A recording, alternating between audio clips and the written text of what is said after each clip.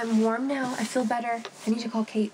Don't worry about Kate. I have to find out how things went with Federico. See, I feel better already. I'm already obsessing about work. You need to stay here for at least 24 hours. Okay, don't you think that's like a teensy bit of an overreaction? No. We need to make sure that you don't develop fluid on your lungs. All heart transplant patients are at higher risk for everything, Robin, but I feel fine. Just humor me, okay? Rest. Give yourself time to recover, please. Maxie? Sweetheart, how the hell did you end up in a sewer? For God's sake, all night in the freezing cold, and now you might have pneumonia. Hi, Mac. I had to call him, and I don't apologize. Robin is just running some tests on me. I am fine. It was a terrible plan. Poorly conceived and poorly executed, and now Maxie is paying the price. Why did I imagine that the first glimmer of our romance could be duplicated in a storm drain, no less, in the dark and cold? Why didn't I make her wear a real coat? Come on, take it easy, okay? It's folly.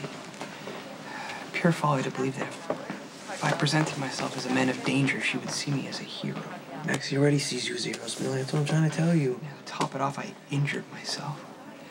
If you hadn't shown up... You would have thought of something to do. All I can think of is lies, of selfish fabrications, of childish tales of daring do. Trust me, Spinelli. Maxie is madly in love with you. All you need to do is trust that and get out of your own way. Thank you, Epiphany. Never hurts when you do it. Years of experience. Put a rush on those tests. I already gave the lab a heads up. Thanks, Epiphany. Thanks for taking such good care of my little girl. And don't you stay too long. She needs her rest. Epiphany's right. I feel fine.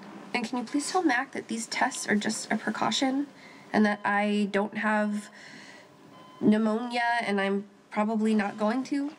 You try to rest, and you try not to worry. Look, just put a double rush on those tests, okay? Got it. Please.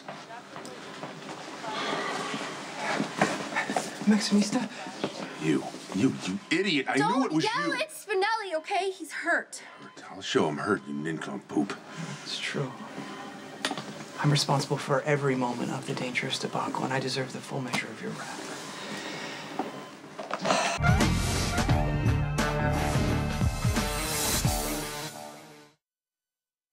How the hell did you end up in a storm drain with this idiot? It was a very important case.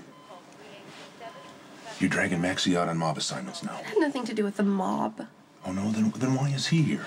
Because Spinelli texted him to come and save us. Maxie, did it ever occur to you to call the police? Maybe 911, maybe fire and rescue? Look, here's an idea. Why didn't you call me? Thanks for saving my daughter. You don't have to give me any details, but now you need to go. This is so rude. I'm sorry, you guys. It's all right. Glad you're okay. Hang in there. What are you still doing here? Go on, get out. What? I need Spinelli. Please stay. Okay, I'm not going to argue with you. Okay, I want you to get your rest.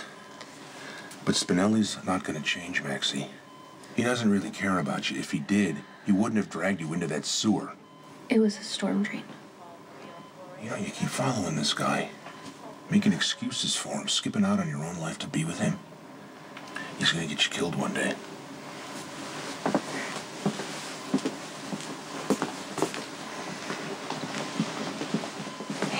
He was worried, okay? He didn't mean any of that.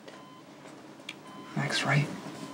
Mac, why are you talking like that? I made it up. Made what up? All of it. I mean, save the original case itself. I mean, the chef was being unfaithful to his spouse, but her life was never at risk. He's a sleaze, but not a serial killer. I enhanced the facts so that we could solve the mystery together.